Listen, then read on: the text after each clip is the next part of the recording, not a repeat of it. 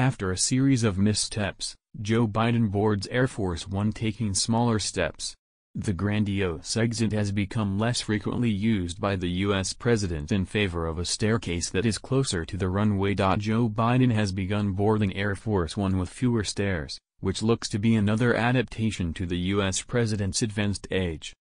In recent months, Mr. Biden has tended to use a smaller flight of stairs that retracts into the plane's belly rather than the larger, more typical exit and entry point at the front of the aircraft. Politico was the first outlet to publish the move, claiming that White House staffers were making every effort to downplay any signs of physical frailty in the 80-year-old Mr. Biden. The president has tripped numerous times while walking up the stairs of Air Force One, putting concerns over his age under a global spotlight. Poll after poll has shown concern over Mr. Biden's age is a major concern for voters as he seeks a second term in 2024.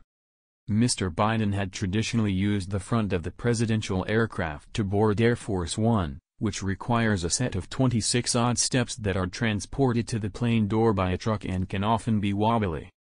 Eagle-eyed White House reporters noticed Mr. Biden has begun using a staircase that folds into Air Force One and is closer to the tarmac, with roughly 14 steps.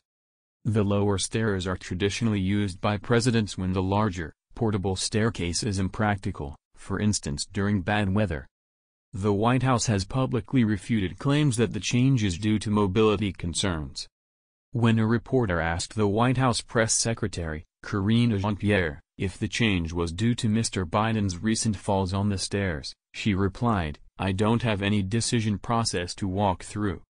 She added, "I'm sure there's a protocol that's used for Air Force One. I just don't have one." However, two of Mr. Biden's advisors privately confirmed to Politico that there had been an intentional shift to make the president's travel easier. It is one of a number of accommodations the White House is believed to have made for America's oldest president, from restricting his daily public engagements and limiting his travel schedule. His decision to wear trainers to board Air Force One for his recent trip to London was another concession to the president's age, the outlet reported.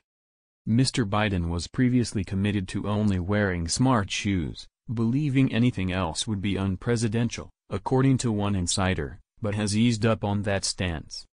The president's gait has become noticeably stiffer in the last year and he is still occasionally bothered by a break in his right foot which he suffered while playing with one of his dogs more than 2 years ago. Mr. Biden used the smaller stairs to board Air Force One for every leg of his recent European tour, which included stops in London, Vilnius, and Helsinki. While he used the large, grander stairs to disembark for formal greeting ceremonies in each of the 3 cities, he did not use them to climb back on board. Nevertheless, Mr. Biden still stumbled halfway up the shorter steps ahead of a flight from Helsinki last week after meeting Nordic leaders. Mr. Biden has frequently used the smaller steps on domestic trips to and from Chicago, San Francisco, Philadelphia, and Rocky Mount. Mr. Biden, 80, has suffered a series of well-documented falls since becoming the oldest U.S. president following his election in November 2020. Mr. Biden is not the first president to fall foul of the Air Force One steps. Barack Obama and Ronald Reagan were both caught on camera losing their footing while deplaning. And Gerald Ford was ruthlessly mocked as klutz-in-chief when he fell down the final few Air Force One steps on a visit to Austria. Mr. Biden's most dramatic recent stumble occurred when he tripped and fell over a sandbag on stage while giving out diplomas at a military graduation ceremony in June. The president made light of the incident, joking, "I got sandbagged," as he arrived back at the White House afterward. But the string of incidents has only increased concerns over his mental and physical fitness to serve in America's highest office. A White House official told Politico of the use of Air Force One staircases, "There are a series of factors that go into the logistical decision-making on this. This includes weather, what kind of airport we're landing at, and whether there is a formal greeting plan for the tarmac where we expect that press will want an official photo at the bottom of the tall stairs," the official said.